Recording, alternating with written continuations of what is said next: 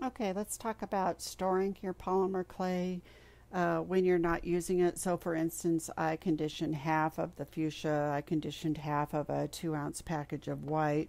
I took a couple of slices off of this 1 pound package of black. So, then what do you do to protect these again? Well, you can go ahead and rewrap these in the plastic. We took it out of this package, and you can rewrap them in the package like that. And then you just need to make sure that you stick them someplace where they won't sit in the sunshine, because the sunshine, especially if it's coming through a windshield or a glass, could actually end up starting to cure or bake the clay. You also don't want it in a room that's going to get over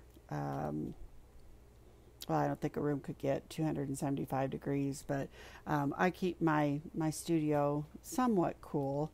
But like today, it's fairly warm. I think it's 80 in here, and the clay was really really soft, which is nice sometimes when you're playing with it.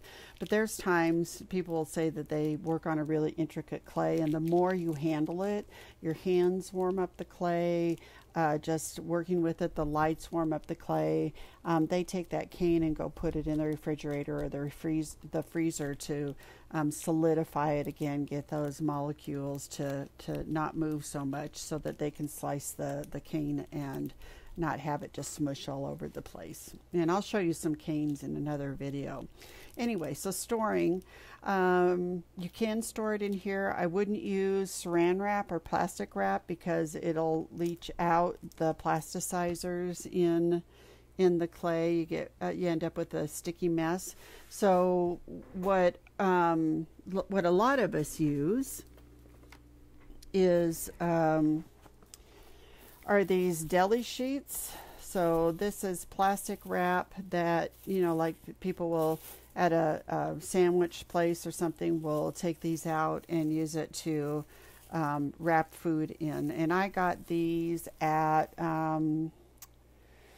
gosh, it was when I was in Michigan, so it was Gordon Food Service, I think, GFS store has these. So I imagine Costco might have these. Any food service supply store would have these. And this box came with 1,000, and I bought 5 boxes, and this is still my original box. As you can tell, it's gotten kind of beat up and everything. Anyway, so I just take one of these wraps, and I just put it over the exposed clay.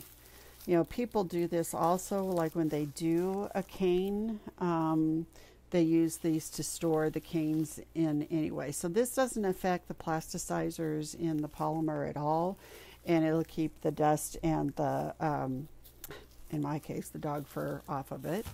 And then, same thing with these little things, these little 2-ounce packages.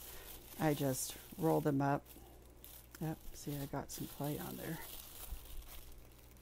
Don't want that clay on there. I just roll them up, and then, I stick them in the drawer that way. Or you can use the plastic bag, okay? So that's how you store your clay that you haven't conditioned yet. And then even conditioned clay, so I've got this sheet of conditioned clay.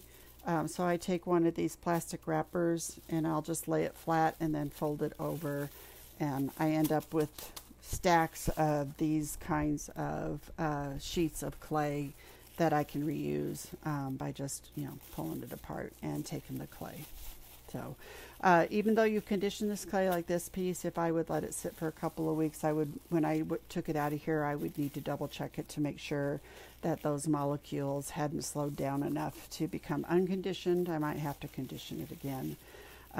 So a couple ways to condition is rubbing it to warm it up, run it through the pasta machine. But if you've got a blend or a pattern, you can't run it through the pasta machine or you'll ruin the pattern. So that you can like sit on it, let your body heat warm it up, something like that. But these sheets are really awesome. They're just invaluable for storing your clay. Okay.